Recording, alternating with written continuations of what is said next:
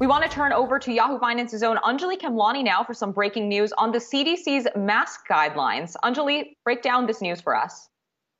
Thanks, Emily. So we know that the CDC was anticipated to roll out new masking guidance, and they have done so now. And it will impact basically all indoor public spaces as well as schools. The CDC saying that this impacts about 70% of the U.S. population, or about 55% of counties.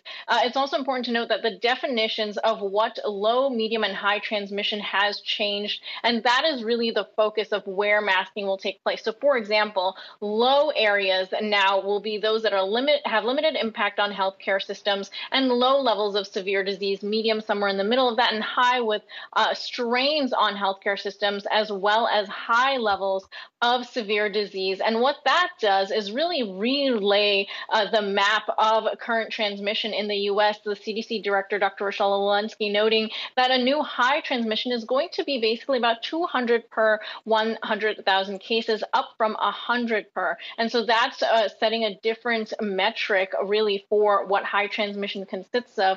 We know that, for example, when to mask now is specifically laid out according to CDC's new guidelines. If you're in a low area of transmission, you don't necessarily need to mask. If you're in a medium area, ask your health care provider. And this really speaks to those that are immunocompromised or have other disabilities and really need that attention. And when in a high area of transmission, masking indoors in public places and schools is necessary. The CDC director noting that this comes at a time, of course, as we're coming off that Omicron wave, but we do not know what the future holds, saying specifically on this call earlier today, quote, "None of us know what the future may hold for us and for this virus. We want to give people a break from things like mask wearing when our levels are low, and then have the ability to reach for them again should things get worse."